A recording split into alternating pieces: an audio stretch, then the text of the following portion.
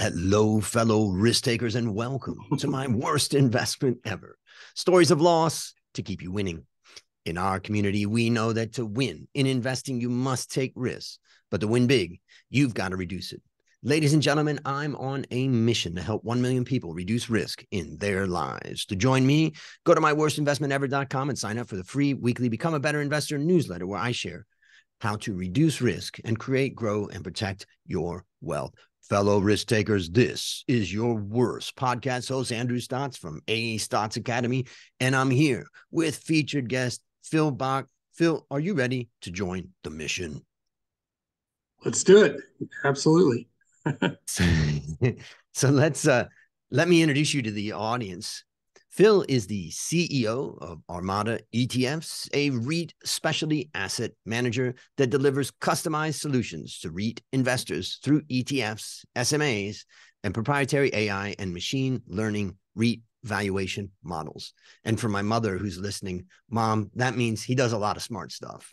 Phil has previously served as the founder and CEO of Exponential ETFs, acquired by Tidal Financial Group, Chief Investment Officer at Signal Advisors, and Managing Director at the New York Stock Exchange.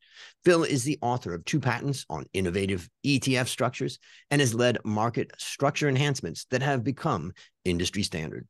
Phil has been featured in top-tier media outlets such as Wall Street Journal, Bloomberg, CNBC, Financial Times, and Reuters.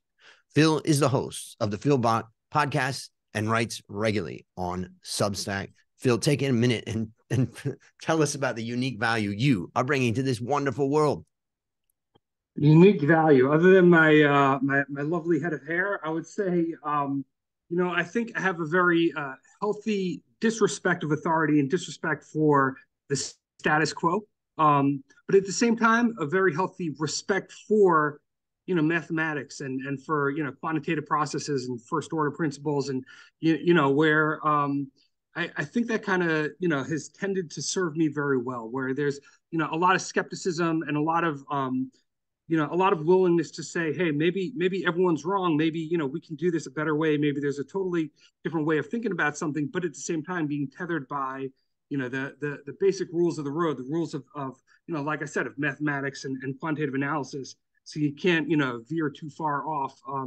And I think there a lot of people in our industry in finance tend to fall into one of 2 buckets, right? You either tend to be very quantitative, or you tend to be more of a social person and end up more on the sales side of things. And I think on the quantitative side and on the portfolio management side, I don't know that there's a tremendous amount of creativity these days. And especially as we come out of an era where for so long, the consensus view, the herd mentality, just buy market cap weighted indexes, there's a Fed put, there's no risk, just keep putting money in. And people are, I think, thinking less and less critically about how they invest. And the more that happens and the bigger the consensus view gets relative to the contrarians, to me, the more opportunity there is for people who are contrarian to do things a little bit differently.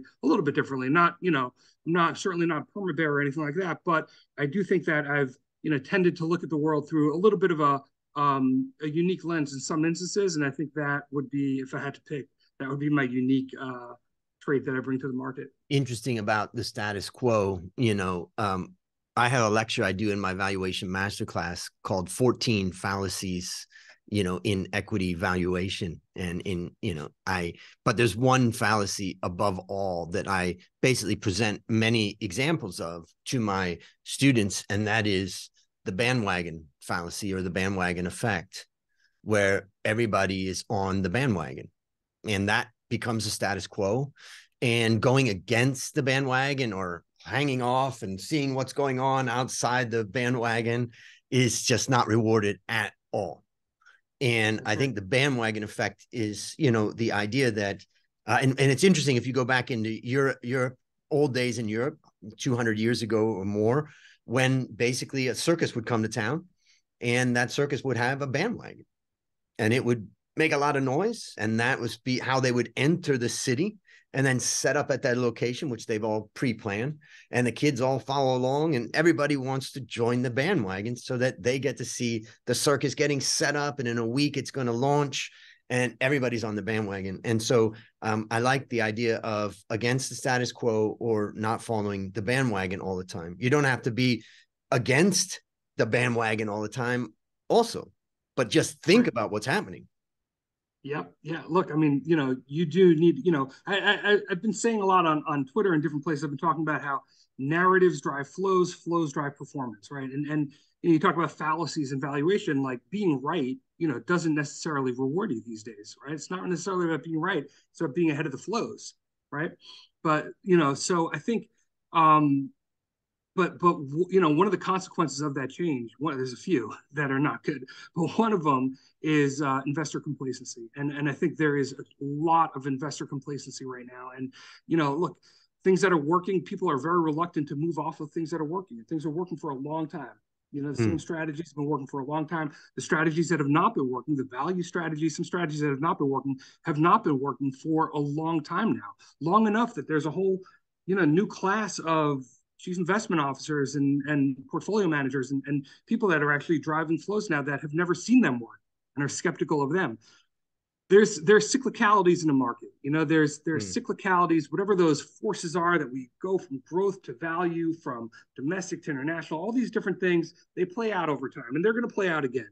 And when they turn, those slowest to adapt and change, those most stuck in their ways, those most entrenched in what they've done so far, are the ones that get wiped out. And that tends to happen every 10 or so years.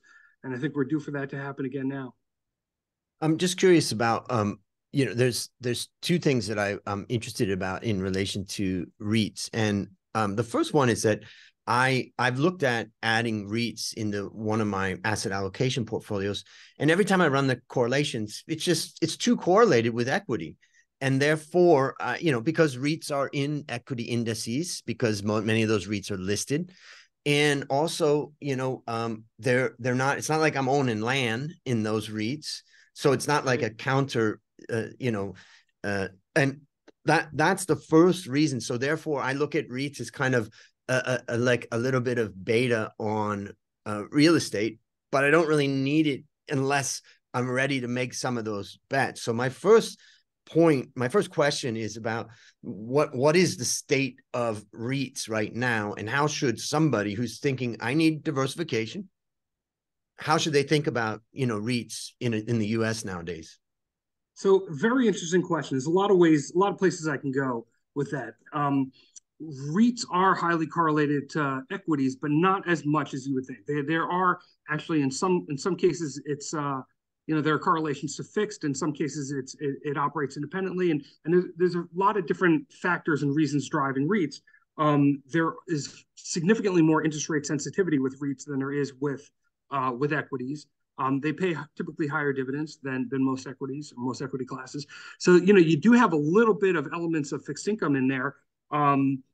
Tends to be very sensitive to inflation. It's inflation protection, but now we're at a kind of a different paradigm shift where we have inflation, right? But we have, I think you might say stagflation, and you might say that a lot of real estate is already overvalued. So you have a lot of kind of different, almost contracting factors at play. And some, we talk about cyclicality, some of these different factors cycle in and out. And I think the main thing that we're seeing in REITs is that the subsector correlations, which are already very low, lower, in fact, than most style box equity correlations. There's, very different economies and drivers of the different subsectors within REITs. Those are going to be increasingly divergent from each other for a number of reasons. So, when you look at, data centers, right? So there's, if you look at the Jim Chanos short thesis and you look at some of the business models, there's a lot of questions being asked, a lot of competitive threats there. But at the same time, you've got this tremendous growth, especially now in the tailwinds of this AI boom. So you have like a whole, separate economy there. You've got these data centers, you've got hospital REITs, you have all these different kind of REITs. You have office REITs, which, people are trying to catch a falling knife, and maybe you will, maybe you won't. I don't know. I wouldn't want to own them. I don't have the courage. But, you could say that they're a little bit risky. I think when you look at in the US, when you look at the supply demand imbalance of housing, you look at the demographic trends, there's a lot of reasons to like residential. And that's what we like. We like residential. We have a fund that, operates off that thesis. But, look, at the end of the day, I think for most of my career, I always felt like a REIT is a REIT. And I never thought too deeply about it. And what really got me hooked on this project and starting Armada was when I started to look at REITs for the first time based on somebody else's research and coming into somebody else's, fund. I saw that there was a lot of opportunity. There's a lot of divergence. There were the REIT sector was getting pulled by a lot of different factors. Some were conflicting, some were lined up. And I just thought it was a very interesting space. Talk about a space that doesn't have a lot of, innovation and free thinkers. And, it's a little bit boring. REITs are boring. And I'm like, man, I think I can make REITs sexy. I think I can. Oh man, make so REITs sexy that's again. the goal here. Yes, exactly. There is a challenge. One of the things about I was a bank analyst for 10 years here in Thailand when we were going through the boom period and then the 97 crisis and then having to recapitalize balance sheets. Non-performing loans at the height of that crisis were 55% of total loans. I don't think that there was a country that went through something worse, maybe Indonesia, possibly, but around the world, the Latin America debt crisis and other things never reached that level of non-performing loans. One of the things that's interesting about the U.S. banks is that because of the Fannie Mae and Freddie Mac, banks have the ability to sell their mortgages into the secondary market. So if we look at the balance sheet of the banks and we look at their lending related to real estate, first, their mortgages, they can get off their books quickly if they wanted to, because there's such a liquid secondary market for mortgages, which are, residential single family mortgages. And when we're talking about REITs and when we're talking about real estate, well, there's other types of loans. There's commercial loans and, loans for commercial buildings, or maybe there's, rentals or something like that. How does someone look at the different general categories of REITs these days in the US? I know there's a huge swath of different ones, but what would you say are the general categories? If someone says, I want to get into REITs and I'm going to just go for the biggest ones and I'm going to try to kind of diversify across REITs, what would it be? Cell towers, or what would that be? Well, so there's structural categories and then there are like asset class categories, right? So structurally, you've got public and private REITs. Okay. And I mentioned the one fund. We have a whole nother fund that's, really built on the thesis that there are some issues with the private REITs, and we think we could fix them using the public REITs. But, those are issues. That's a whole wormhole that would take us hours to get through. But, essentially there are issues around valuation, liquidity, transparency, pricing. I mean, all the usual stuff. So it's the same story over and over, just different names of the product types. But the other areas are there are 8 different subsectors. There's residential, there's office, which is kind of shaky. You've got cell towers, you've got hospital REITs, you mentioned earlier you're not investing in land. There actually are now, I think, 1 or 2 farmland REITs. So there's all sorts of different categories, and you can access different strategies, different geographies, different property types. You can different classes. You can get all sorts of different exposures through these public REITs. In order to be a REIT, they have to pass through 90% of their income as dividends. So they typically are dividend payers. It's been historically a very stable asset class. I don't want to be a victim to what I was talking about with investor complacency, but especially not in this market. But I do want to get back to your point about the banks. In the commercial real estate market, there is a tremendous amount of commercial real estate mortgages that are going to have to be refinanced at higher rates, and that is very much a concern on the commercial real estate side. And what happens in that type of case? Because we know in the case where interest rates rise a lot, as they have, that eventually every time the Fed rides us up a roller coaster of super high rates, they take us down very quickly afterwards. Yeah. And you've got the Fed buying, that the giant sucking sound that we used to say about jobs going, I think, to Mexico was the old saying, but the giant sucking sound is the Fed sucking out of the system all the mortgage-backed securities that it could get and injecting liquidity. But when I look at commercial loans, commercial real estate, it doesn't seem like it's that easy for the banks to get these off their balance sheets compared to, let's say, the secondary market that there is in mortgages. So what do you think is going to happen in that space? If we could say, let's just assume that it's going to be a rough ride for commercial real estate for the next, 3 to 5 years. there's no liquidity at all in the commercial real. I mean, the biggest buyers of commercial real estate had been these private REIT funds from Blackstone, Starwood, KKR, and now they're all sellers, and they've had to gate their funds. The investors can't get as a whole. It's a major problem. There's an assumption. There's just a broad assumption in the commercial real estate market that, well, rates are going to be going back down, and very soon, either through the Fed having achieved its goals or through a recession. And I don't think, it's obviously not a certainty. It might not even be a probability, more of a possibility. And I don't think that people are truly accepting of, the reality of where we are in the cycle. And look, it's not just real estate. I mean, you look at zombie companies, you look at, corporates that have to refinance themselves in order to stay afloat because they can't even make their revenues aren't enough to pay off their debt service. You look at the U.S. government itself and their debt service payments, right? I mean, there are some major issues if those rates don't or can't come down. I got to commend. I've been very critical of the Fed, really my whole career, but they are actually sticking to their guns and trying to do something about inflation. I personally think rates should be even higher. I think there's no excuse for rates to ever be lower than CPI, right? I mean, to me, that's a regressive tax, but they are still sticking to their guns, at least for now. So, there's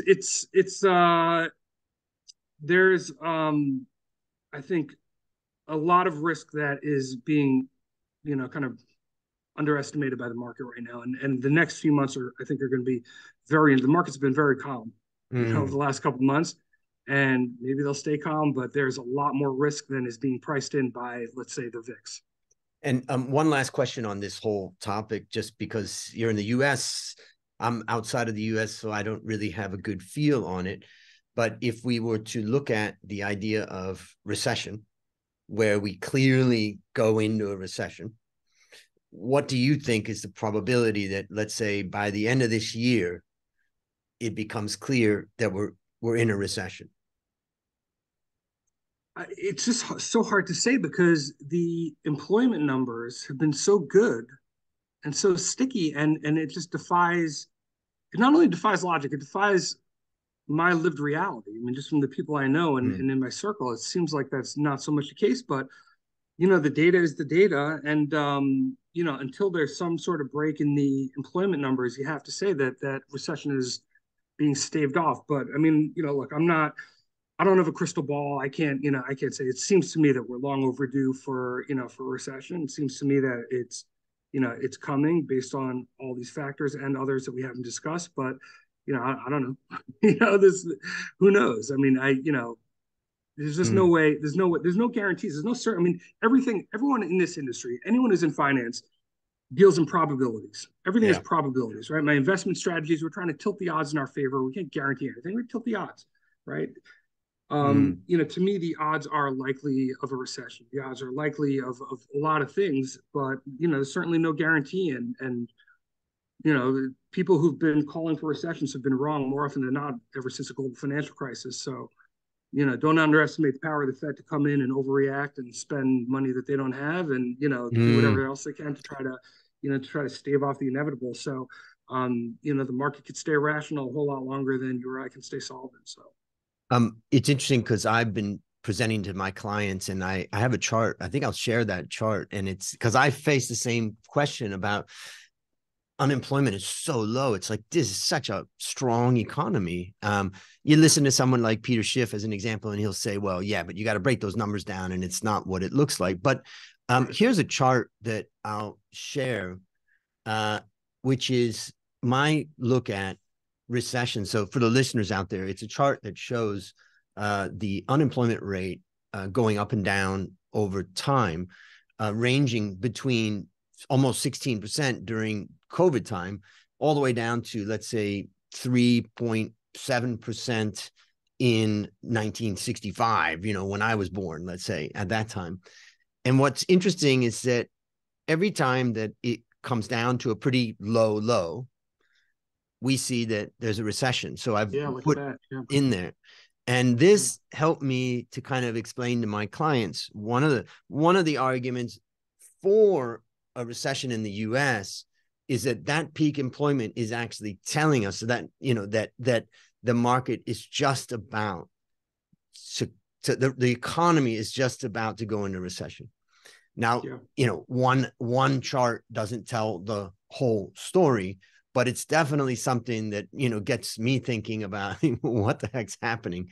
And it's difficult, I think, for everybody to try to figure this out. So I appreciate, sharing some of your expertise in the REIT space, and then some of your, experience of what you're seeing there. I think we're all trying to figure it out nowadays. Yeah, that's right. That's right. Well, now it's time to share your worst investment ever. And since no one goes into their worst investment thinking it will be, tell us a bit about the circumstances leading up to it, and then tell us your story.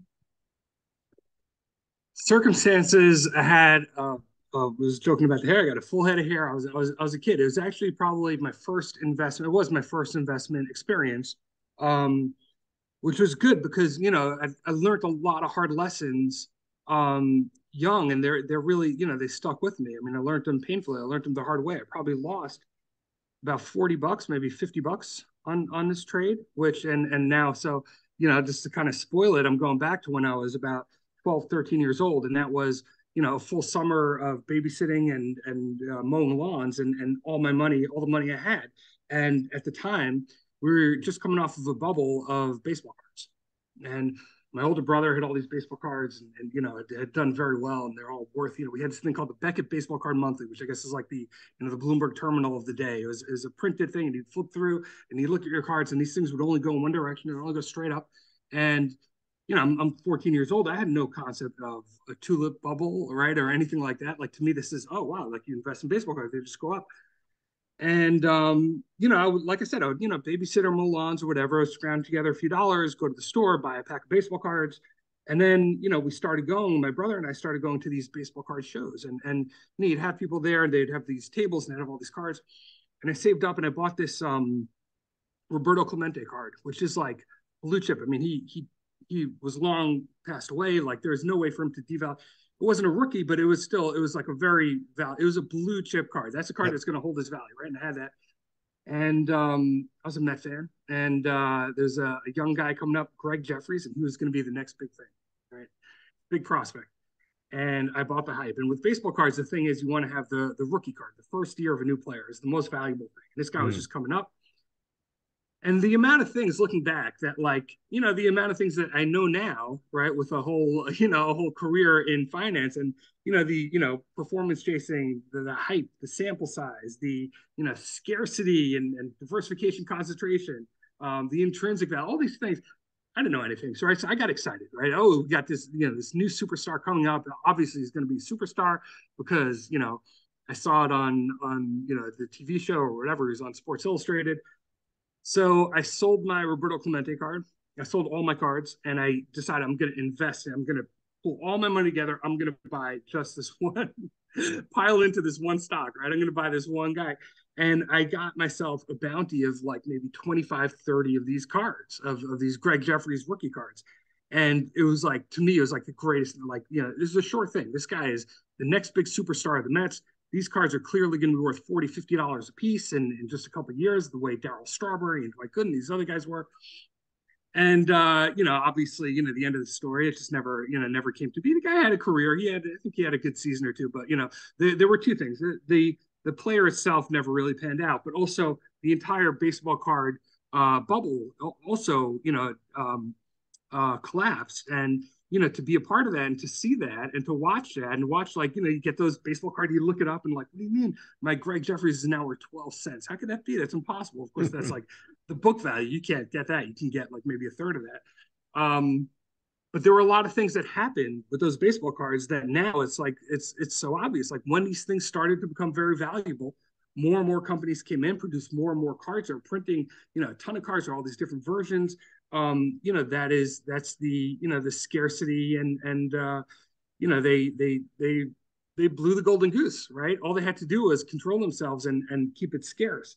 The volatility of a rookie baseball player is something I had never considered, right? But of course, a player like Roberto Clemente that had a Hall of Fame career and has now passed away, he can't tarnish that. He can't have a bad season and ruin that, right? That's locked in. That's booked, right? That's book value. but a rookie baseball player, you really just don't know. Some of them work out, some of them don't. Again, I said before, we deal in probabilities, right? The probability of a rookie player panning out, even the best prospect, whatever it is, maybe it's 50%, a little more, a little less, but there's certainly no guarantee, and there was no guarantee, and I wasn't hedged, right? I had no way to hedge it. I wasn't diversified. I was concentrated. So I fell victim to every single one of those rules that you would tell someone not to fall victim to. And I still somewhere in my closet of my parents' room, I still somewhere have a stack of Greg Jeffries rookie cards that are literally worthless. I doubt I can get $1 for the whole bunch, but the lessons were very good. It's made me very skeptical as an investor. Slow to hop on new bandwagons, which in some cases maybe the manias of the last few years with crypto and NFTs maybe might have cost me some money, but I think over the long term it'll serve me well. But certainly it's made me a more cautious investor and a more an investor more cognizant of intrinsic value, risk management, and the basics. It's great. You learned so many different lessons from that. And you're the first person to tell the story of, baseball card losses. But for the listeners and the viewers out there, Roberto Clemente was, such a impressive figure. I believe Puerto Rican by birth. He played for the Pittsburgh Pirates at the time. And I remember when I was living in Connecticut, I was a young kid. And so we listened to baseball games on the radio and stuff like that. And my father his family was from Pittsburgh. So I had this connection with Pittsburgh. And then I started following Roberto Clemente. He was kind of the first athlete I followed as a young kid. And basically, I mean, we're talking about like 7 or 8 years old at that time that I got into it. And I remember that, I remember when he died. He died in a plane crash, and he was going on a mission, I believe, to Nicaragua at the time. It was 1972, something like that. And it was just a really first time that I really felt so sad about somebody that was really, such a shining light. So when the listeners hear Roberto Clemente, they may not understand that was blue chip premium, a phenomenal guy. And so, yeah. So how would you summarize the lessons that you learned? What would you say is the key thing? So yeah, not only was he a great guy and beloved and all that, but it was also, he played before this whole proliferation of baseball cards. So there was scared, like not everyone had, it wasn't like it became in the late 80s, early 90s when everyone was investing in baseball cards. So having a Roberto Clemente card it's like having a call option that's like, 20% in the money, right? It's there. Look, the market might move down and it might move up, but you're in the money. You've got a book gain here. And then to sell that to buy 8 or 9 or however many I was able to get of this, Greg Jeffries is like, taking that option, selling it and putting it into your cousin's startup because he just got valued in a Series A round by a VC at $50 million. And you're just like, hoping for this insane growth trajectory that, just doesn't always come. So I think, the lessons learned, I think it has made me a very, a more prudent and almost in some cases more cautious investor. Now, by nature, I am a bit of a risk taker, a calculated risk taker, but I am a bit of a risk taker. I'm an entrepreneur, and I think when I see an opportunity, when I think the odds are in my favor, I'm not afraid to take those risks and do it. And I've done that even within my own career. But there's always a little part of me that's like, hey, let me make sure that we've worked out a plan here where we're building some intrinsic value. We're building something that's real. We're building something that is, can't be, we're putting in a moat. We're putting, different things. In my last company, we had a couple of ETFs. We also built an ETF sub-advisory business where we did outsource trading in capital markets to have, not just the high flyers of our own funds, but also some stable income coming in. And I think we have some similar plans with my new company. And a lot of that is because, I saw, look, this Greg Jeffries guy has a bad year, right? And all of a sudden my investment goes down to zero because of something that I didn't foresee, which I should have foreseen, but didn't foresee coming. Expect the unexpected, be prepared, have a backup plan, be diversified in a number of different ways, diversified by revenue stream, diversified by, people and relationships. And I mean, in every which way that you can. I think, those are lessons that have served me and hopefully will serve me very well, that I can point to that as my first investing experience as where I learned that lesson. And I want to tell a story of kind of what I learned from this by relating it to a story of something I did. Many years ago, I lived in the desert area out in, New Mexico area. And I lived near a lot of rattlesnakes that they had there in a particular area. If you walked out, into that area, you're going to definitely encounter a lot of rattlesnakes. And I knew to, wear these rubber boots that I wore that were up to my freaking hips. So if I was to get, attacked, I would, they couldn't get me and all that. But a friend of mine asked me to babysit their baby, who was only like 6 months old. So I took the baby out to the rattlesnake area, thought this would be pretty cool. And I put the baby down and had the baby walk through the rattlesnake area. And the sad part of the story is that the baby didn't even know that the rattlesnakes were dangerous. So the baby was grabbing at these rattlesnakes. It didn't recognize that the rattle in their tail was, a sign of danger and to get away. And unfortunately, the rattlesnakes all bit the baby. And I had to tell my friend that the baby died, and it was terrible. It was part of the reason why I had to leave the US. But no, I'm just making up that story. but the point of the story is, when you're a babe in the woods, when you're a baby and you don't know anything, you are exposing yourself to risks that you have no idea what they are. And I think this is a great story. And as I think about it for the listeners and the viewers out there, you got to understand that there's lots of risks around the corner that you don't know about until you get some experience. So be very careful. Be very, mindful, try to learn as much as you can, but don't put all of your money down. So that's what I would take away. Anything you would add to that amazing story I just told? That is a great story, because look, until you have a concept of the rattlesnakes being dangerous, you don't have a concept. And there are a lot of investors today that have no concept of stocks being dangerous. Stocks go up.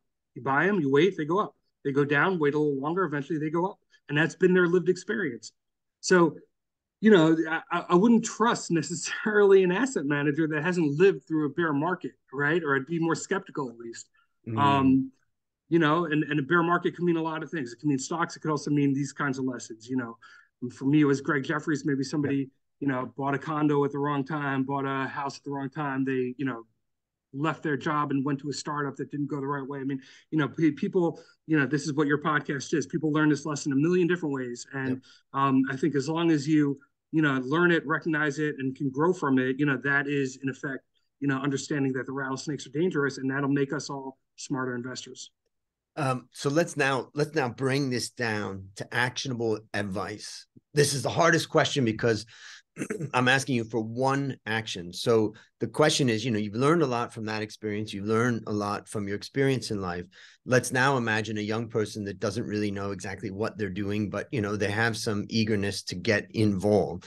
What's one action that you'd recommend that they would take to avoid suffering the same fate? Everyone says past performance is no guarantee of future results, and everyone performance chases. And I see it over and over and over again.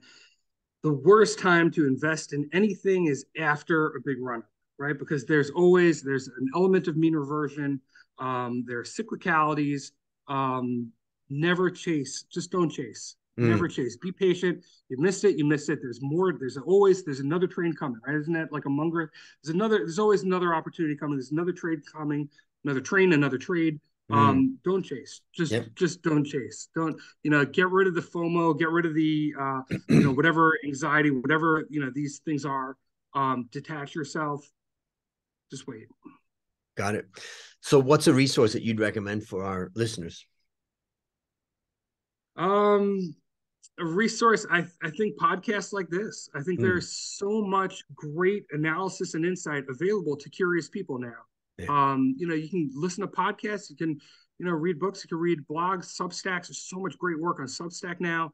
I'd say the total amount that I've learned, studying for a CFA or Kaya or, certainly as an undergrad, you take all that, and if I can lock myself in a room for 3 weeks just listening to investment podcasts and maybe, going deep on a couple topics, just through publicly available information, blogs and SSRN, if you really want to dive in, or, there is so much more information available to us now than we've ever had. And I would say take advantage of that. And that's, learn from untraditional channels, but you'll learn more and you'll learn faster.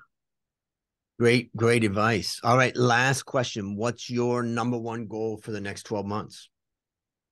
Well, I've got a young business that we're trying to get off the ground here. So we've got a merger. We're merging with an AI development company and onboarding some AI models with REITs.